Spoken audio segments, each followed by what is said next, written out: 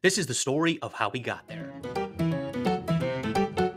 Before steel, cities grew sideways. By the late 1800s, places like New York and Chicago were running out of room to expand. Architects began looking upward, but brick and mortar had limits. To build taller, buildings needed a new kind of skeleton, a frame strong enough to carry its own weight. In 1849, a French inventor named Alphonse Halbu shaped the future. Quite literally. He rolled a bar of iron into the form of a capital I, creating the world's first I-beam. While the I-beam had the ability to revolutionize building construction, steel was still expensive. But this was about to change. Was accomplished by the development of an air blast converter, of which this is one of the earliest models.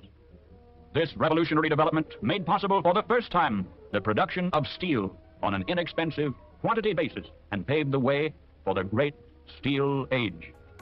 Combined with oversupply in the rail industry over the next several decades, this trifecta of change would prove to morph skylines forever. By the late 1800s, steel frame buildings began to rise across America, replacing the heavy brick and stone walls that once defined entire cities. But there was still work to do. These early I-beams were far from perfect.